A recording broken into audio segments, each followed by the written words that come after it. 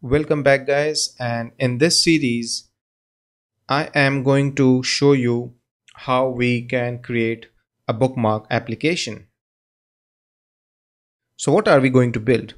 So I planned to create a bookmark application where we can see a list of URLs which I find interesting while I am doing a lot of reading on the internet. So the idea is that if there is any URL, for example, let me go to my own website. And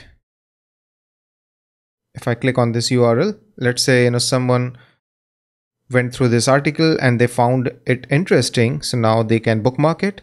So I can go to bookmark add, click on this link, paste the link, hit enter, and we will fetch the information like the URL, the title of that page, and an image. These are all coming from the OG data of that tag. So if you go to the source code of my website, you can see I have OG site name, OG title, and all those stuff, right? We are reading that from this page into our bookmark application, and then I can save, and this is here, right?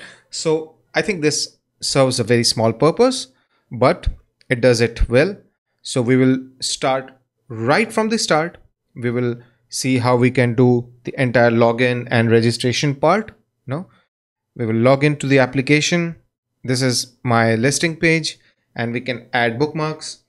Okay, what are we going to use for this? I'm going to use InertiaJS along with React, and not only React, we will use React along with TypeScript. Okay, so that I can show you some of the very powerful and very useful stuff which you can do with TypeScript, how it helps you in your development. We will also see how we can set up Webpack along with certain other important stuff to get TypeScript to work with React.js inside our entire Laravel mix setup. And while we go along, I will continue to show my Git workflow so that you get an idea of what are some of the important positions when I feel it is important to commit code, push it to our repositories.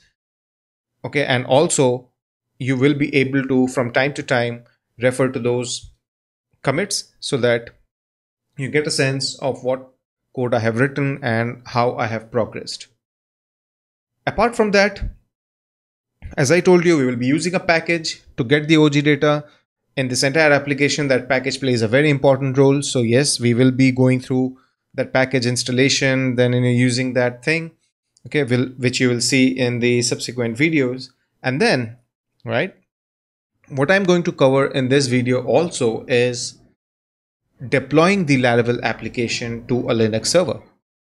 Recently, I had done a Laravel React TypeScript InertiaJS video in Hindi where a lot of people find.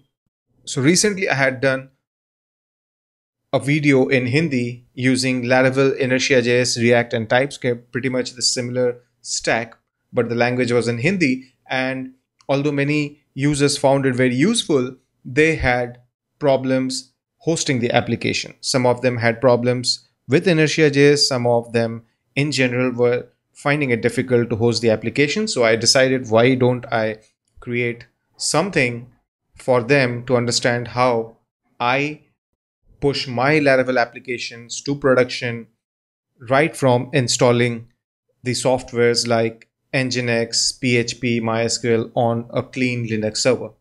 Okay, so yes, I'm going to cover all these things in this video. It's a 2-hour video, and if I get good response, maybe I will put this application on a public URL so that others can use it as well. And I'll see if the community is helping me grow. Maybe you never know, I will add more features to it if I get a positive response. So yeah, so looking forward to this series and hope you find it interesting.